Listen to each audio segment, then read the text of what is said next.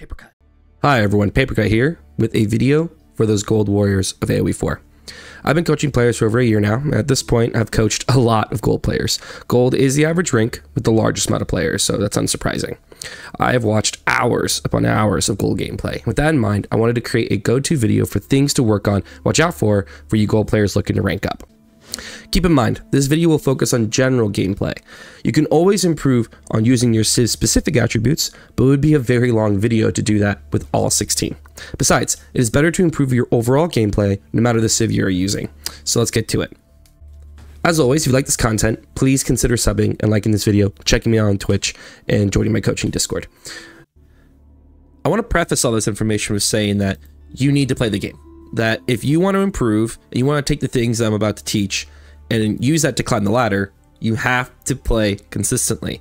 Whether this is learning a video game or this is learning math, you have to do what you're learning repeatedly for it to stick. That's why you do rep. That's why you rep anything. That's why you do anything multiple times to learn it. So if you want to improve, if you want to climb out of gold into plat and farther, I suggest playing every day.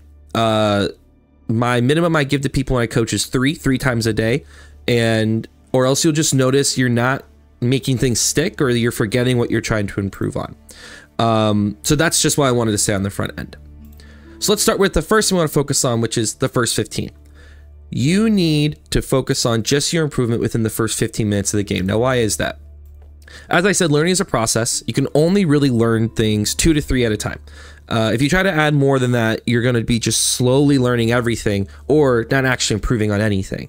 The first 15 often define the game. Whenever I coach people and they say, how do I beat 60 longbows? How do I beat 4 great bombards?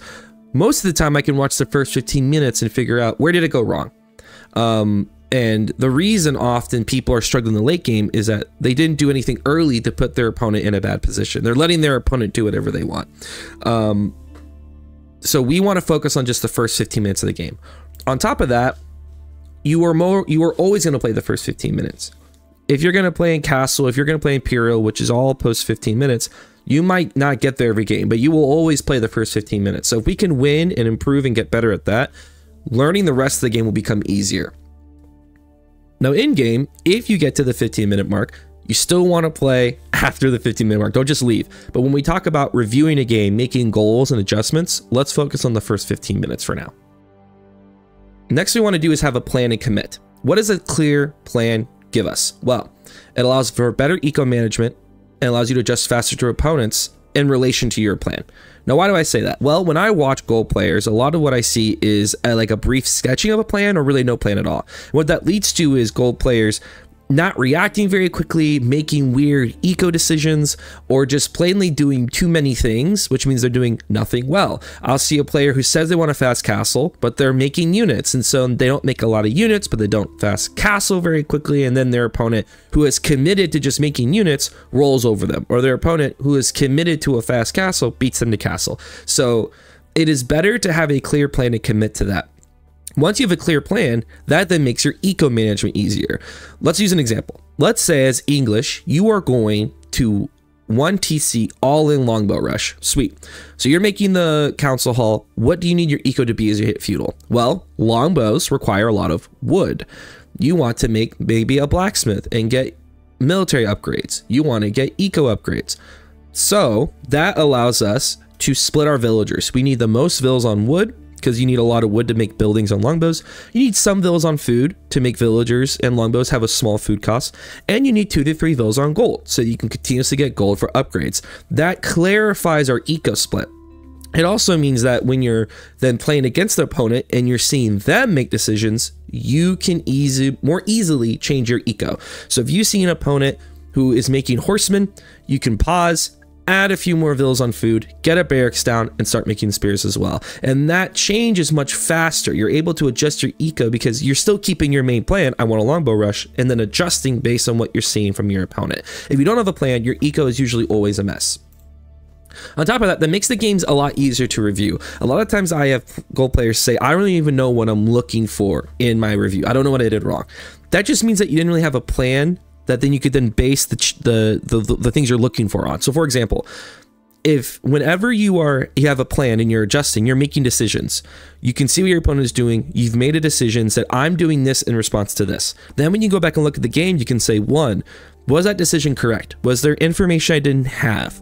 Did I execute that correctly? Or did I float a lot of resources? You're able to take the decisions and see everything around it and go, did I make the right call? Did I execute it correctly? Did my opponent do things I missed? All those things allow you to then much easier identify and find issues in your gameplay. The next thing, and this is probably the piece of advice I give to almost every player in Gold that I coach, is they need to prioritize the macro cycle. What is the macro cycle? Well, first let's start with why I care about this.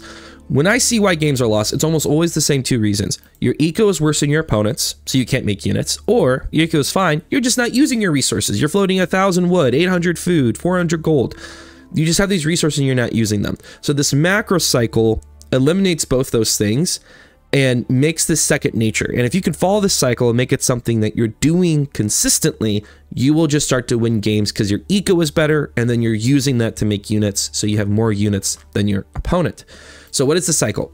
The cycle is as follows. Every free moment, you should be checking these things. You should make villagers, make units, check your resources, and ask, what resources do I have a lot of? What is my plan? What do I want to do? And then adjust your villagers. So going once again back to that longbow rush example. You're checking your resources and you see you're floating 800 wood. But you're making a lot of longbows, but they're all stacked in your council hall. You should probably use that extra wood then to make more production, make a few farms, so that you can then make the amount of longbows you have the resources to make. So check your resources, use those resources, and if you need to, adjust your vills. Are you missing a resource? Do you have a lot of production but you can't make units? Start rallying units to food. That allows you to adjust your villagers and make the right decision. Lastly, go back to microing your units. And then do it all over again. The people who can do this while fighting are the ones who succeed. Too many times I watch, and I'm gonna get more into this in a second, but a lot of times I watch Gold players who will micro fight, they're fighting, and the entire time they've missed 3 villagers. They haven't made 3 villagers. So that's basically like your opponent just killed 3 villagers during that fight, which probably meant that you lost that fight in the bigger context of the game. So it's important that while you are fighting, you have a hotkey for your TC and you have a hotkey for your production, so you're able to make villagers and make units while fighting, and you don't have to like click back and click on those things. Hotkeys are really, really important here. If the only hotkeys you use are to make villagers and make units, that's going to be huge for you. The next thing I want to talk about is making sure you do not hardlock fights. Oftentimes when I'm watching Gold gameplay, and I'll often watch with the free camera off, which means I'm following the person's perspective, because I want to see, what are you doing? Like, what are you looking at in the moment? A lot of times when a fight happens, even a very small fight, Gold players will hard lock and overwatch that fight at the detriment to their eco. So this relates to the previous macro cycle deal. But if you're watching the fight and you're not making units and you're not adjusting your eco, you're just hurting yourself, especially if you've got to make vills. So I pulled up a random game here. I found some Gold players playing. I observed them and I recorded this game because I knew I could pick any game and watch this happen. So here we have Shockmoppy, who's a Gold player playing Roos. Let's watch when he takes this fight over here. So he's aged up to H3. He's made horse archers. He is right now behind the enemy base. Let me skip ahead here to where it happens. Okay, so this is from his point of view.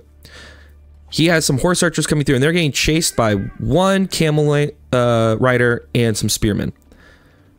At this point, they're going to start fighting, and watch his camera. He is going to micro these horse archers for this little engagement. He's shooting the camel.